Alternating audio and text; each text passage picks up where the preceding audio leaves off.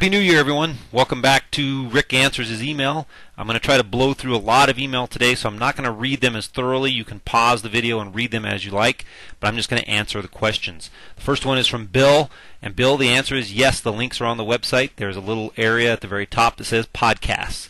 Naomi is looking for an answer on our website that is there. Just go back to helpmerick.com, Naomi, and search for msconfig, and you will find it. Rod is just sending along a thank you for linking up to Foxit Reader. If you're not using Foxit Reader and you're still using Adobe Reader, I highly recommend dumping Adobe and trying Foxit Reader. Rex has a new laptop given to him by his nephew and wants to connect wirelessly, but he's having trouble. I'm going to suggest, Rex, that you go to either the library, which has free wireless, or go to our local coffee shop, which always has someone on wireless.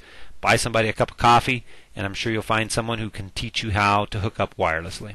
Craig's writing in that he has a lot of his family slowly converting over to Mac, which is making a lot less problems for him as kind of the family troubleshooter. But his mother-in-law recently bought a laptop with HP that has Vista Home Premium, and it's having trouble connecting to a wireless network in their home. So there's a couple things I would try first, Craig. One is I would go into the Manage Wireless Networks in Vista, and I'm sure you've been there already. Delete the network altogether. Delete the saved network that's in there. You may have tried that already, but do it again. And then go through this website here. This is Microsoft's troubleshooting network problems with Vista, because it is quite a bit different in some cases than Windows XP. And the address is here, this tiny URL. Go to this tiny URL. It'll take you to that troubleshooting spot, and I think you'll get yourself back up and running.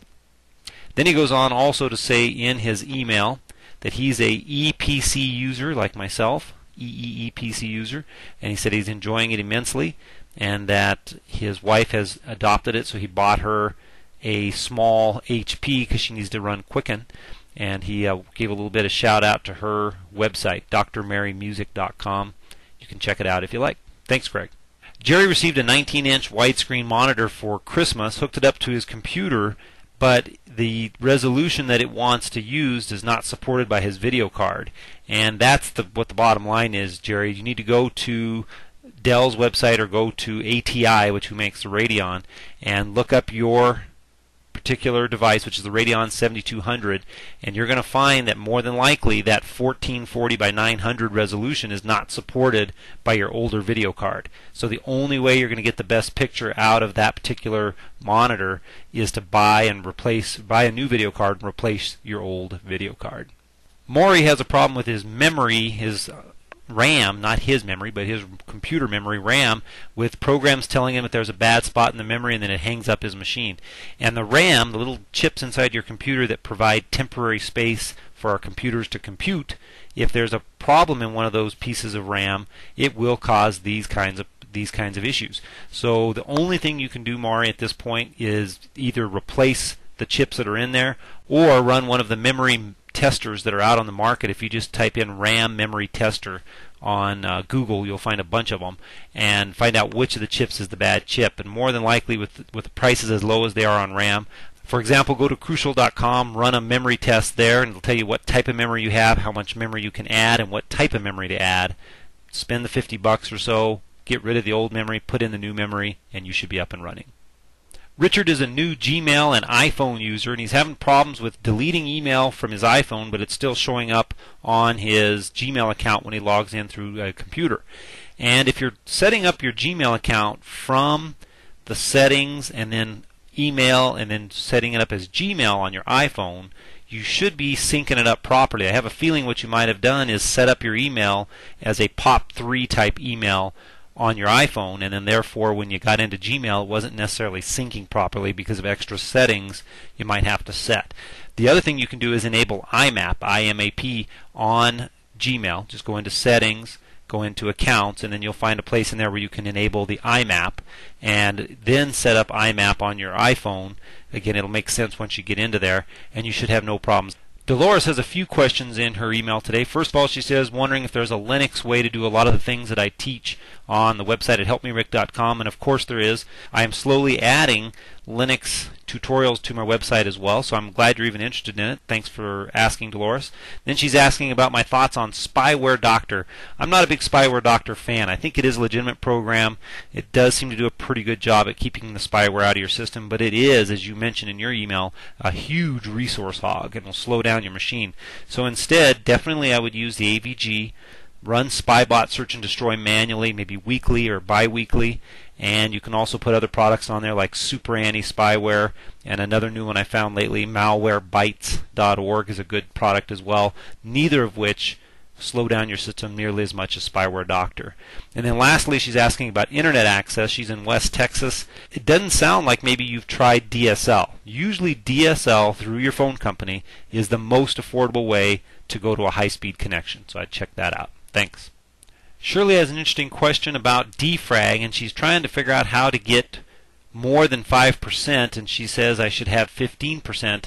I'm not sure where you're getting those numbers, if that's the free space on your hard drive, which is fixed. Even with a Defrag, you're not going to recover much free space because it's just going to combine the free space that's there. But what I would suggest doing is go and do a disk cleanup on your system before you do the defrags. So go to my website and download either CCleaner or Cleanup. They're both in my links and resources section at helpmerick.com, and then try again. Good luck. Rita is a local cable service internet user and has had problem loading certain websites in the last few weeks. And our local cable service, I've noticed, has been giving out a separate what's called DNS server. And they must be having some kind of a problem locally, because up until a couple weeks ago everyone had good service, had good speed, and then all of a sudden speeds have been reduced locally, as well as ability to find certain websites. So call your local cable service company, Rita, in your case it's Bresnan obviously, and have them walk you through their, hopefully will be a temporary fix, because it shouldn't be something that should be long term. Betty has switched internet services, and she's having a hard time figuring out some of the new things that have been presented to her. She's a longtime AOL user, but now it seems like they've navigated her into Yahoo. And what I'll tell you, Betty, is if you're on a high-speed internet connection, you can continue to use your AOL if that's where you're comfortable, and you don't have to pay any extra for AOL. Just call AOL or go online and go into the billing area of your account, and you can convert your pay account to a free account if you haven't already canceled it. Now, the other thing you're asking about, how to send email via, or send pictures via email. You have a bunch of pictures and use Picasa to manage those pictures. I would, instead of doing a Yahoo account, go into Gmail. Go to gmail.com, sign up for a new account. It works flawlessly with Picasa, and at least you'll get that part of it solved very quickly. Ralph is having the same problem as one of our earlier emailers had talked about. She's a Bresnan customer who is having problems reaching certain sites. You need to call Bresnan. They're going to give you a temporary fix, which is a DNS server. Merrill is one of the many people getting PowerPoint attachments to his email, and he can't open them. Go to my website, go to helpmerick.com, search for PowerPoint or even PowerPoint Viewer, and you'll get the tips and the links to where you can download the free PowerPoint Viewer.